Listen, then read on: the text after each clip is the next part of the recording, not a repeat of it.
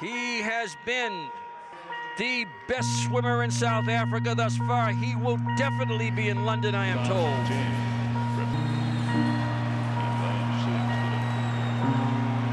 You know, I've been on the end of many defeats in my life and in my career. And definitely the most toughest moment was just before the Rio 2016 Olympic Games when my mom and my dad both had cancer. That was a very tough time for not only myself, but my brothers and my sister. It was a difficult time. I didn't know what I was going to do, to be honest. I didn't know how the Olympics was going to go. I didn't know how I was going to be able to even be there, you know. Yeah, that was definitely the toughest moment of my life.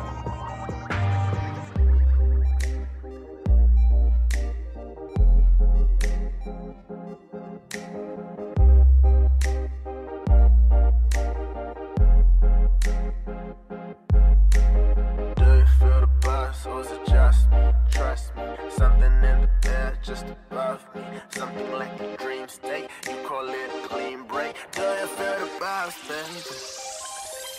Do you feel the vibes?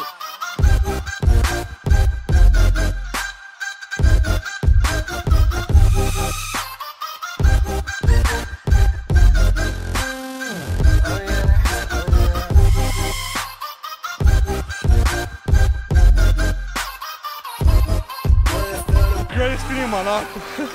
Can you take us through the race? I just remember it, it's just like it's been in my dreams for the past 4 years, you know.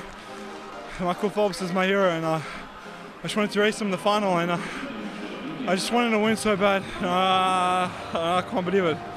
What does this mean to you and your family? You don't understand what this means. You know, this is like the greatest moment of my life. I don't think I could ever beat this moment. Can't believe it.